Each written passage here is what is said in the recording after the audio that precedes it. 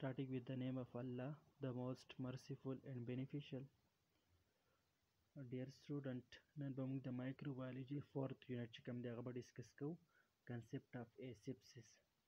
The asepsis چې کوم concept دی mainly په دې unit کې موږ هغه ډسکس کوو. Asepsis څه ته وایي؟ I mean not sepsis mean contamination.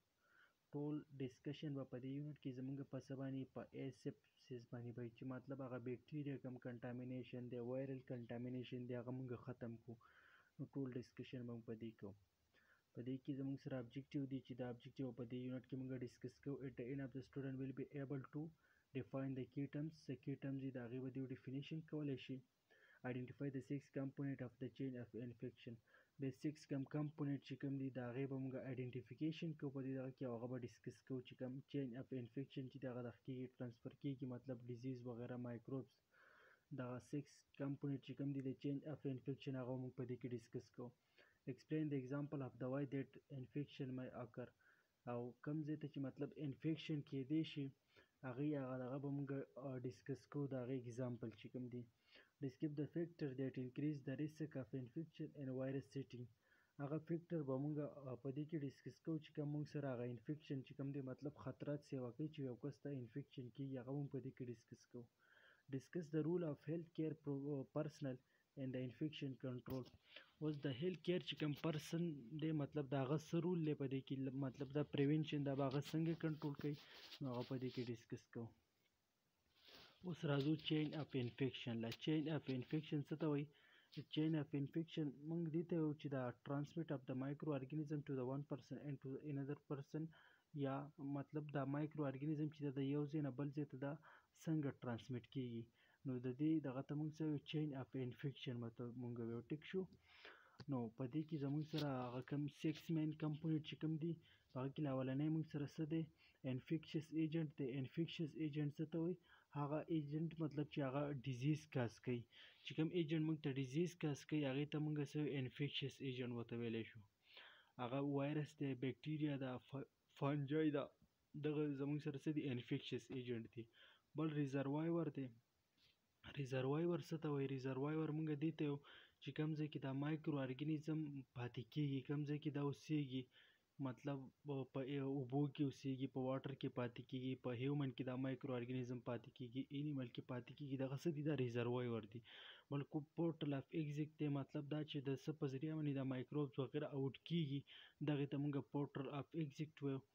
بل دی ورکړی څه دی؟ مین اف ټرانسمیشن، مطلب دا مایکرو ارګانیزم پیتوجین چې د یو کس نه بل کس ته څه په ترو باندې ټرانسمیټ کېږي، نو دغې ته موږ مین اف ټرانسمیشن وایو. بل پورټل اف انټري دا د یو بل نیو هاسټ ته یا نیو ارګانیزم دغه ته هغلته کې دا خپله انټري څنګه کوي، سسپټیبل هاسټ دا دغلته کې پاتې کېږي څنګه، او دا دغه چې کوم دی دی دا یو چین جوړ کړی دی. دا چین به موږ څنګه بریک د دې به موږ بریک ډاون کوو چې دا ډیزیز وغیره دا انفیکشس ایجنټ یو نه بل ته ټرانسفر نشي. نو د یو پارټ چې کوم دی د دې دا پارټس به موږ مخکې ایکسپلینیشن سره وایو، دلته کې خو صرف دا نیمز ورکړي دي. اوس چین اف انفیکشن څه ته وایي؟ نو وایي چین اف انفیکشن د ماډل یوز ټو انډرسټینډ د انفیکشن پروسیس. دا ماډل چې کوم دی وایي دا موږ استعمالوو چې پوه شو موږ په څه باندې؟ د انفیکشس پروسیس باندې. انفیکشس پروسیس چین هسې موږ څه ته وایو؟ هغه زنځیر ته وایو. دا یو زنځیر دی جوړ کړ دی لاول انفیکس ایجنټ وي، بیا ورپسې ریزروایور وي، او پورټل اف ایگزیټ او پورټل اف انټري. نو دا څه دی؟ یو چینج دی. دا چینج چې دی مطلب دا څه دی؟ انډرسټینډ ټو د انفیکشس پروسیس، چې موږ د انفیکشن پروسیس باندې پوه شو چې مطلب دا ډیزیز د یو کس نه بل کس ته څنګه ټرانسفر کېږي. ایچ لینک ریپرزینټ د سټیپ ان د ټرانسمیشن اف انفیکشن، او په دې کې د هر لینک چې دی هغه موږ ته دا ریپرزینټ کوي دا ډیزیز څنګه ټرانسمیټ کېږي او انفیکشن څنګه کاز کوي، هغه موږ ته شو کوي. ایچ لینک ریپرزینټ د سټیپ ان د ټرانسمیشن اف انفیکشن، او هر لینک چې کوم دی هغه موږ ته دا ریپرزینټ کوي چې دا ډیزیز د یو کس نه بل کس ته څنګه ټرانسمیټ کېږي، د انفیکشن څنګه دغه کېږي ټرانسفر کېږي. نو مطلب دغه موږ سره څه دی؟ چین اف انفیکشن دی. اوس په دې کې د ټولو نه فرست چین اف انفیکشن کې موږ وایو چې هغه څه دی؟ انفیکشس ایجنټ دی. انفیکشس ایجنټ څه ته وایي؟ انفیکشس ایجنټ وایي any disease causing microorganism, bacteria, virus, fungus. هغه مایکرو ارګانیزم چې هغه ډیزیز کاز کوي، مطلب هغه بیکټیریوم کیدای شي، وایرس هم کیدای شي، فانجم کیدای شي. دغه چې کوم ډیزیز کاز کوي دغه ته مونږ څه وایو؟ دغه ته مونږ انفیکشس ایجنټ وایو. بل ریزروایور دی. The reservoir where a microorganism normally lives and reproduce. کوم ځای کې چې نارمل مایکرو ارګانیزم پاتې کیږي، نارملی هغه خپل ګروث دا کوي، نو دغه ته مونږ ریزروایور ویلی شو. ریزروایور څه کیدای شي چې دا وایرس او بیکټیریا هلته کې پاتې کیږي، نو دا وایرس په هیومن کې هم پاتې کیدای شي، بیکټیریا فانجي وغیره په هیومن کې هم کیدای شي، په انیمل کې هم کیدای شي، واټر کې هم کیدای شي، او په فوډ کې هم کیدای شي. په دې ځینو کې دا مایکرو ارګانیزم پاتې کیدای شي، او چې په کوم ځای کې دا مایکرو ارګانیزم پاتې کیږي، کوم ځای کې دا اوسیږي، هغه ځای ته موږ څه وایو؟ ریزروایور ورته وایو.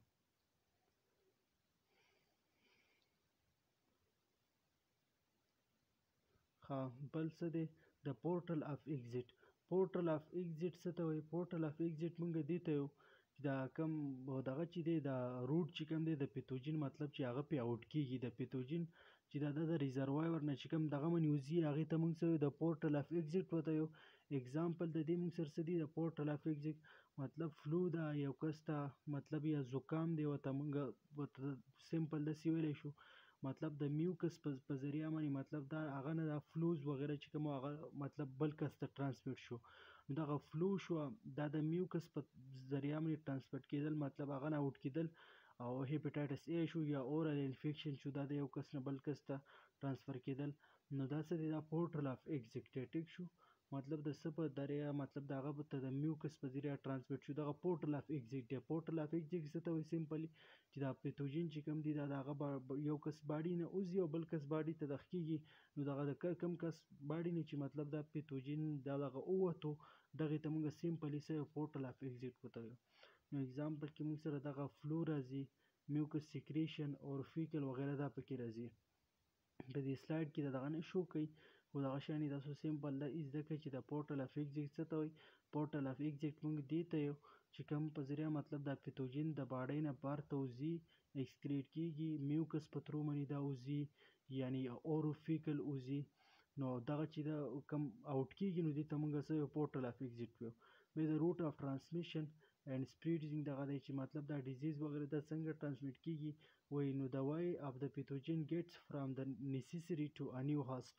دا پیتوجین چې کوم دی مطلب دا د یو نوي هاست ورځي، د څه په ذریعه باندې دغه کیږي، نو دې ته مونږ څه وایو؟ روټ اف ټرانسمیشن وایو. روټ اف ټرانسمیشن کې مطلب ریسپایریټري ټریک شو، هغې ته مطلب یو دغه تله پیتوجین وغیره دا ترو نوز ځي یا ترو ماوث ځي، نو دا چې کوم په دغه باندې ټرانسمیټ کیږي، انټر کیږي، او بیا هلته کې تلل هغه سپیسیفیک پارټس دغه ته، دغې ته مونږ روټ اف ټرانسمیشن وایو. ټیک شو؟ سیکریشن اف انفیکټډ پرسن، کف شو، سنیز شو وغیره، دې په ذریعه مطلب دا ټرانسفر کیږي یو کس نه بل کس ته، دغې ته مونږ ویلی شو روټ اف ټرانسمیشن.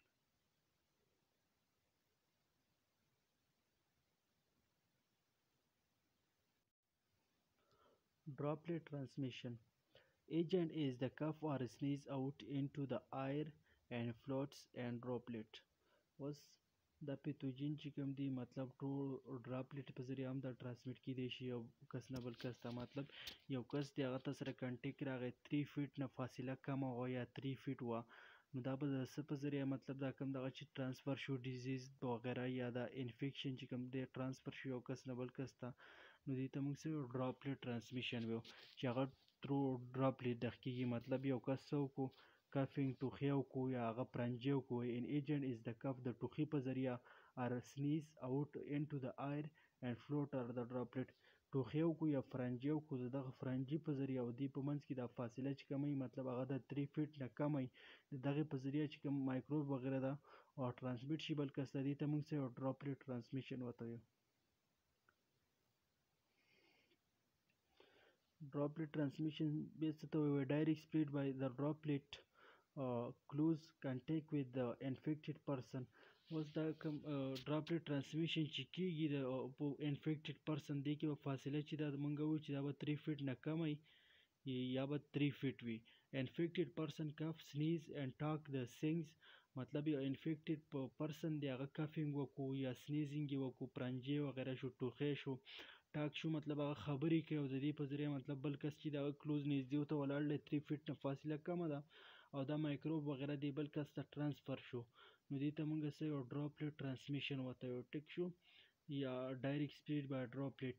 نو وای ډراپلیټ اینڈ ډایرکټلی د میوکس ممبرین دا ډایرکټلی میوکس ممبرین دغه په ذریعه کېدی شي ټرانسفر کېدی شي. آی شو، نوز شو، ماوث شو. نو د دې په ذریعه د مایکروبز وغیره چې د بل ارګانیزم ته خپله انټري کولی شي. سسپټیبل پرسن چې کوم ځای کې مطلب دې ته داسې خاص سپیسیفیک ځای میلاو شي هلته کې د خپل ګروث کې دغې ته موږ سسپټیبل هاوس ورته وایو یا سسپټیبل پرسن. was indirect spread by droplet مطلب was indirect چې کوم دی هغه ډراپلیټ چې دی هغه سپریډ کېدل. مطلب یو کس انفیکټډ پرسن دی، هغه انفیکټډ پرسن راغی، مطلب دا یو ټایبل ورکړی دی، هغه ټایبل سره کنټیکټ راغی، دغه مایکرو ارګانیزم دغه پیتوجین وغیره په دغه ټایبل باندې پاتې شو ترالی، مطلب دغه ټایبل سره ستا کنټیکټ راغی. someone that touch contaminated object دغه د contaminated object چې کوم ګنده یو object دی د هغې سره ستا کنټیکټ راغی، د دغې نه دا مایکروب د تا ته ټرانسفر شو. دا اوس څه دی یو انډایرکټ سپریډ دی د ډراپلیټ. بل څه دی د پورټل اف انټري. پورټل اف انټري څه ته وایي؟ د روټ تھرو وچ د پیتوجین انټر ایټ د نیو هاسټ. هغه روټ مطلب هغه لاره چې په هغې باندې د پیتوجین یو نوي هاسټ ور انټر کېږي، دغې ته موږ څه پورټل اف انټري وایو. یا نوي هاسټ مطلب د یو ځای کې دا پاتې کېږي او د هغه ځای نه بل ځای ته دا ځي او مطلب هلته کې خپل خاص ځای ځل له برابرۍ پورټل اف انټري کوي، بل دغه ته انټر کېږي. نو دغه چې کوم انټري دغه کوي بل ارګانیزم ته، دې ته موږ پورټل اف انټري وایو. دا انټري په څه باندې کوي؟ خپله بل ارګانیزم دغه ته نو ترو دغه دا خپله انټري کولی شي. انهیل د جرمز مطلب یو کس انهایلیشن کوي، نو انهایلیشن په ترو باندې دا مایکروب وغیره انټري کولی شي ترو نوز. او بل دا سیکشوال کنټیکټ په ذریعه هم دا خپله انټري کولی شي بل دغه کې. او بریک ان د پروټیکټیو سکین بیریر انجیشن، او دا په بل چې کوم دغه دی مطلب د دې دا دی چې ترو د پروټیکټیو سکین بیریر مطلب د سکین رکاوټ راغی، مطلب په سکین دا کې څه بریک اپ راغی د هغې پروټیکشن پراپر ونه شي، یا مطلب د سکین بریک اپ شو، مطلب هغې په ذریعه دا مایکروب چې کوم دی دا انټري کولی شي ترو انجیشن دا کولی شي ټیک اورلی مطلب واغستو انجیشن ټیکی.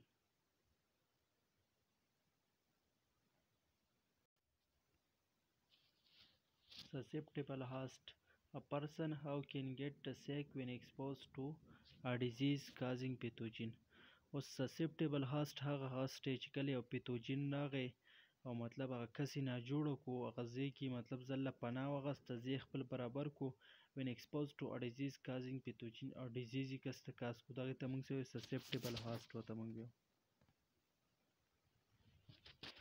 example of how infection اکر مطلب دا انفیکشن چې دی دا څنګه کېدی شي، د دې اگزامپل څه دی؟ و اگزامپل اف کامن کولډ. اگزامپل که موږ واخلو د عام یخني چې خلکو ته مطلب خلک ورته فلو وایي، دا چې کېږي وایي any infection follow the same step as that of the chain of infection. دا اوس موږ سره وایي دا سټپ چې دی د سیم دی د هر چین اف انفیکشن دپاره که هغه فلو ده که بل ډیزیز دی هغه هم په دغه طریقه باندې په دې پیټرن باندې ټرانسفر کېږي پیتوجین وغیره. of infection starting from infected agent to susceptible host. یو بل susceptible host تلل د هغې به هم دغه پیټرن وي، دغه انفیکشن به څه کېږي سټارټ کېږي.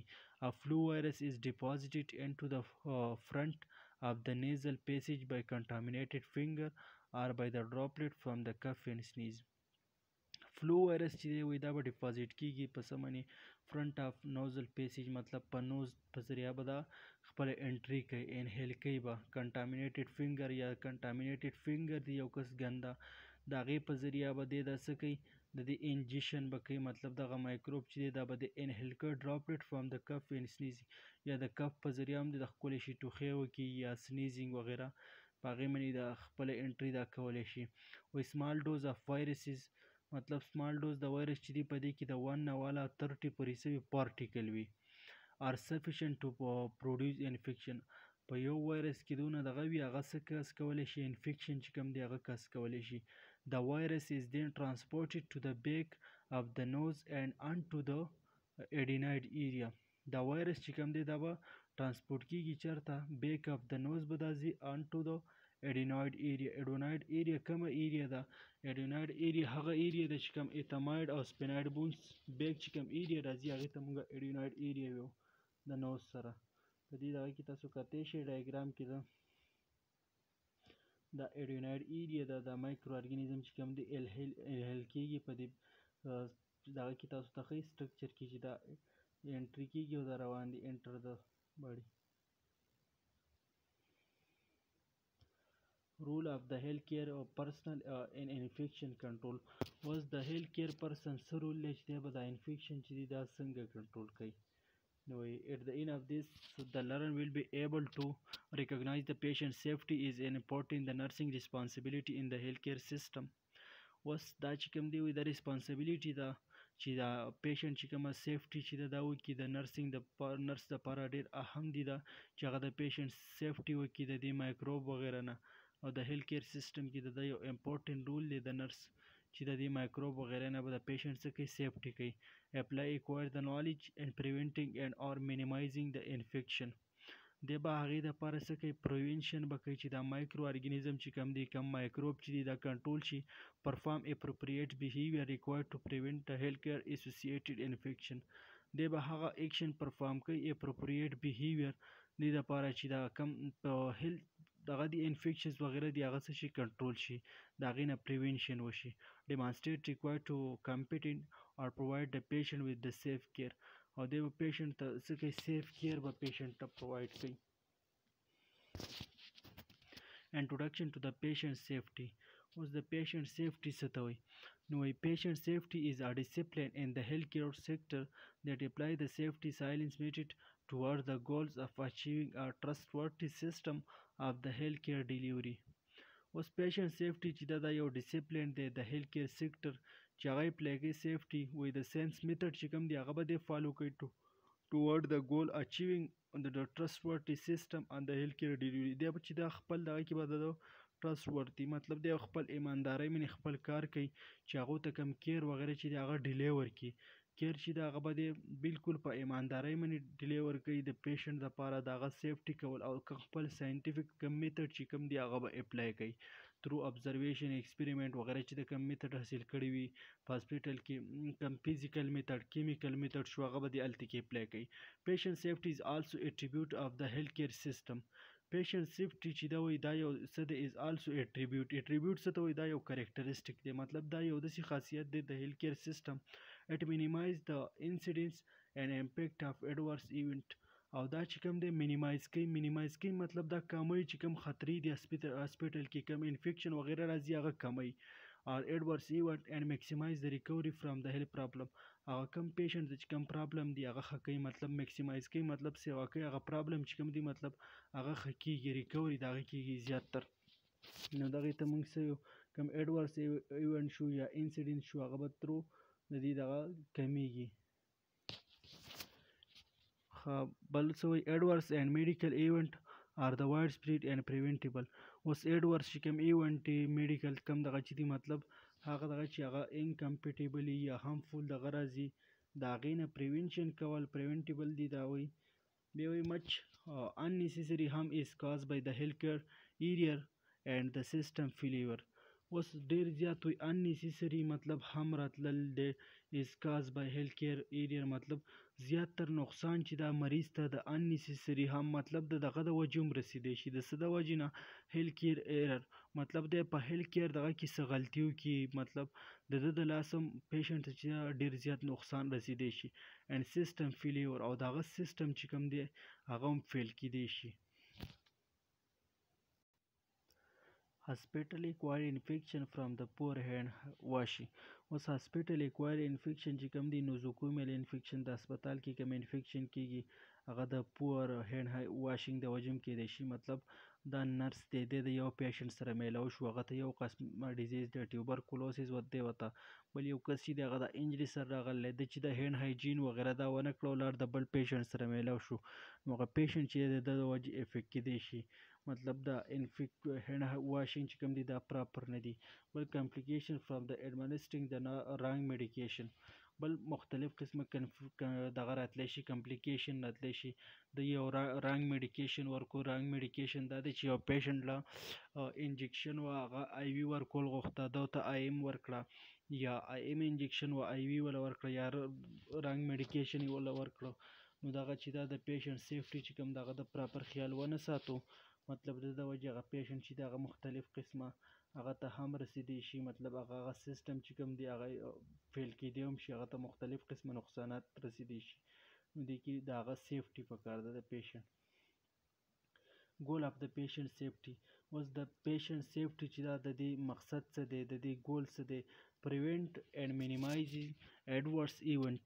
اوس د دې مقصد دا دی د پیشنټ سیفټي کول چې کوم ایډورس ایونت دی، مطلب ایډورس ایونت دا دی چې په هاسپټل کې مختلف قسمه ایډورس ایونت راتلی شي. ایډورس ایونت دا دی مطلب چې هغه مونږ نه غواړو یعنی هارمفول وي دغه دپاره پیشنټ دغه دپاره، مطلب په هسپتال کې د پیشنټ دپاره پیشنټ راغورځېدی هم شي، هغه له سیفټي دغه پکار ده په هسپتال کې.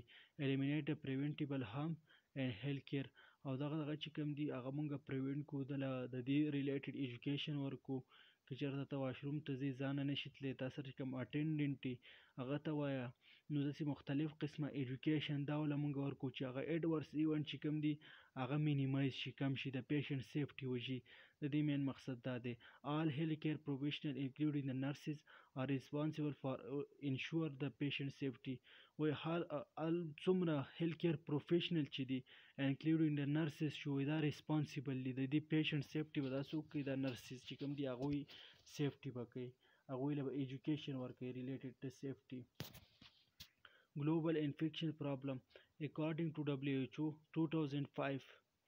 according to WHO چې کوم دی 2005 کې دی دغه کړی وي on average 8.7% of hospital patients suffer the healthcare associated infection.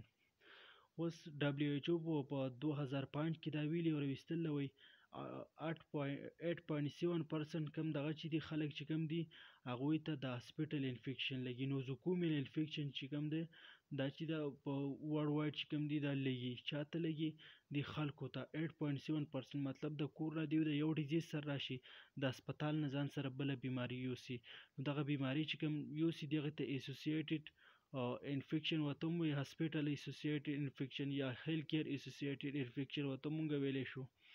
دغه د هیلث کیر ممبر دغه د وجې نه دغ کېږي د هغوی د غلطۍ د وجې یا داسې دغه د وجې هم کېدی شي. and developed country چې کوم ډیولپ کنټري دي هغې کې 5 نه والا او 10% پورې دا انفیکشن بخ کېږي. and developing country او چې کوم مطلب دا خو ډیولپ کنټري چې کوم دي کم یورپین کنټري شو، کم ترقی یافته ممالک شو، او زمونږ د ملک چې دی دا په طریقې پذیر دغه کې راځي. نو ډیولپینګ کنټري وایي risk of hospital acquired infection 2 to 20 time of higher. زمونږ د ملکونو چې کوم دی په دې کې د هاسپټل acquired infection چې دی دا د 2 نه والا 20 time چې دی دا سیوا دي، د چا نه سیوا دي، د کم ډیولپ کنټري چې دی هغې کې دغه 5 نه والا 10% دغه پورې دا کېږي. hospital acquired infection HA may affect more than 25% of patient، او دا چې د 25% patient چې کوم دی هغه د نوزوکومیل انفیکشن د وجې افیکټ کېږي. at any on the time over 1.4 million people worldwide suffer from the infection acquired while in hospital. زیات تر 1.4 million people چې دی وای worldwide دیو د څه نه دغ کېږي سفر کېږي، دیو د دغه انفیکشن کوم acquired hospital infection چې دی د هغې د وجې دیو افیکټ کېږي. healthcare associated infection اوس hospital acquired infection چې کوم دی دې ته نوزوکومیل انفیکشن هم وایي. according to WHO also called nosocomial، دې ته نوزوکومیل هم وایي. hospital acquired is defined as an infection acquired in hospital by a patient who was admitted for a reason other than that infection. اوس یو پیشنټ دی هغه هاسپټل ته راغی اډمیټ شو په هاسپټل کې، د هغه ریزن مطلب other than that infection دغه انفیکشن د خپل بیماری نه علاوه ته بله بیماري ولګېده، نو دغې ته موږ سمپلی څه وایو نوزوکومیل انفیکشن ورته وایو یا هاسپټل acquired انفیکشن ورته وایو. وایي an infection occurring in the patient in hospital or other healthcare facility in whom the infection was not present or incubating at the time of admission.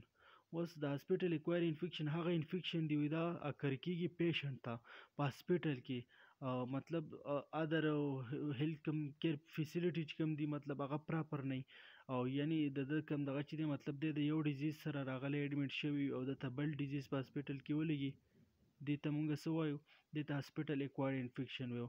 هاو وډ یو کم ټو نو دیس وایي تاسو مطلب دا دغه چې د راځي دغه سره د ډیزیز وغیره یوې سره او یو سه بل ډیزیز دغه ته موږ څه هاسپټل اکوايرډ انفیکشن وته امپیکټ اف نوزوکومیل انفیکشن وایي د دې امپیکټ څه دي د نوزوکومیل انفیکشن انکریز د پیشنټ سفرینګ هغه مریض ته چې کوم دی سفرینګ هغه سیوا کوي مطلب کوم تکلیف چې دی هغه سیوا کیږي مریض ته لیډ ټو پرمننٹ ډیسیبیلیټي دغه مریض چې دی د یو ډیزیز سره راغلی دغه ډیسیبیلیټي چې کومه ده هغه سیوا کیږي مطلب د ډیسیبیلیټي طرف ته ځي لیډ ټو ډیت او د ډیت طرف ته هم تللی شي دا پیشنټ چې کوم دی پرولونګ هاسپټل سټای دی به ډیر ټایم د پاره په هاسپټل کې سوي پروت وي انکریز د نیډ فار هایر لیول اف کیر او دته به دغه نیډ چې کوم دی هغه سیوا کیږي مطلب های لیول کیر به دله پکار وي انکریز د کاست ټو پیشنټ ان هاسپټل او دغه چې کوم دی مطلب به چې کوم هاسپټل کې د کوم انفیکشن ولګي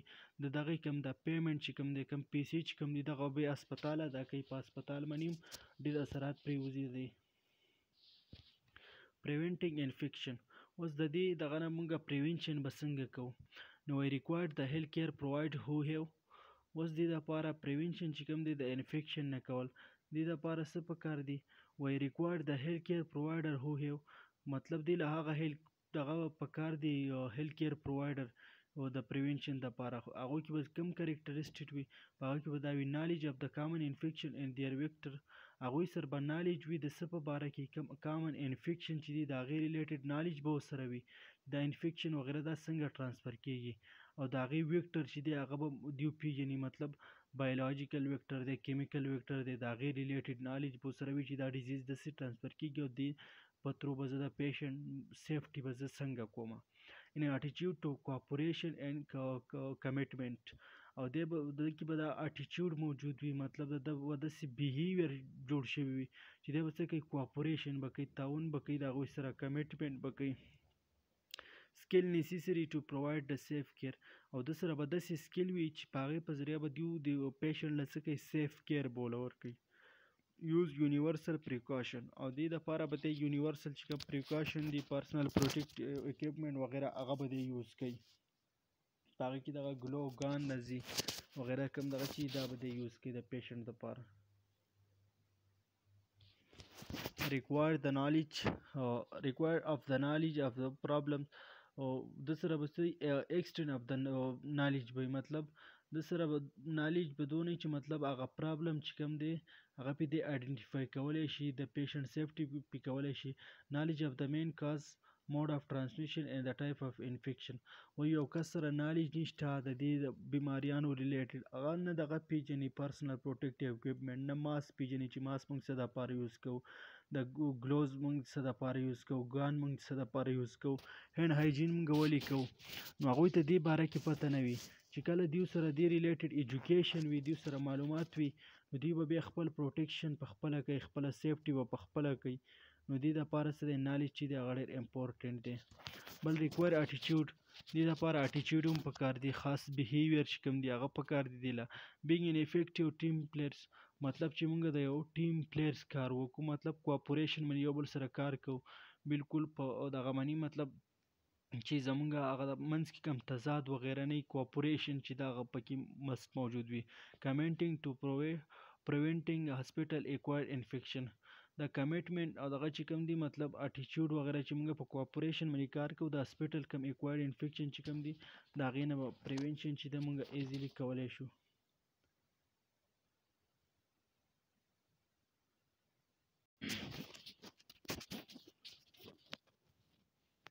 apply the universal precaution دې لپاره به ریکوایرډ خاص سکیل به موږ سره دې لپاره امپورټنټ وي د سیفټي لپاره چې هغه به موږ یوز کوو څه به یوز کوو یونیورسل پریکاشن چې کوم دی هغه به یوز کوو مطلب د ځان لپاره چې کوم ورډ وایډ یوز کیږي یوز د پرسنل پروټیکشن میتھډ او د خپل پرسنل پروټیکشن لپاره چې کوم دی میتھډ چې دی هغه به یوز کوو پرسنل د پروټیکشن میتھډ دغه کې څه راځي دا ګلو شو ګان شو ماس شو وغیره دا پکې راځي نو what to do if exposed او موږ به دا پیژنو چې موږ مطلب ډیزیز وغیره دې ته څنګه ایکسپوز کیدی شو، دې نه به موږ خپل سیفټي څنګه کوو. هاسپټل کې مختلف قسمه هیزرډ راتلی شي، د هغې نه خپله سیفټي کول.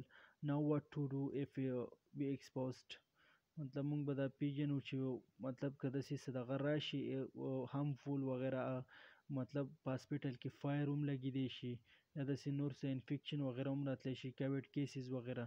موږ ته دا پته وي چې موږ به د دې نه خپله سیفټي څنګه کوو. encourage other to use the universal precaution، او نور خلک چې دي هغه هم انکریج کړو، هغوی پوه کړو، د هغوی ته مطلب موټیویټ کړو موږ هغوی د څه په باره کې، د یونیورسل چې کوم پریکاشن دي، مطلب ماسک استعمالوئ، دغه کوئ، د ګان یوز کوئ، هینډ هایجین یوز کوئ، کوم سینیټایزیشن چې دي دغه فینامینه چې کوم پروسس وغیره دي دا استعمالوئ. او بل ریپورټ د بریک ان ټیکنیک دیټ انکریز د پیشنټ ریسک، او هغه تکنیک به هغه مونږ څه کوو، وایي ریپورټ کوو به مونږ چې کوم تکنیک سره مطلب پیشنټ ته چې د خطرې وغیره داسې واقع د هغې نه سیفټي کول. ابزرو د پیشنټ فار ساین اینډ سیمټم اف انفیکشن، او پیشنټ چې دی هغه ابزرویشن کول، مطلب هغه ابزرو کول، هغه کتل، په هغه کې هغه ساین سیمټم وغیره د انفیکشن وغیره د هغې نه د هغه سیفټي کول. یونیورسل پریکاشن، یونیورسل پریکاشن اوس څه ته وایي؟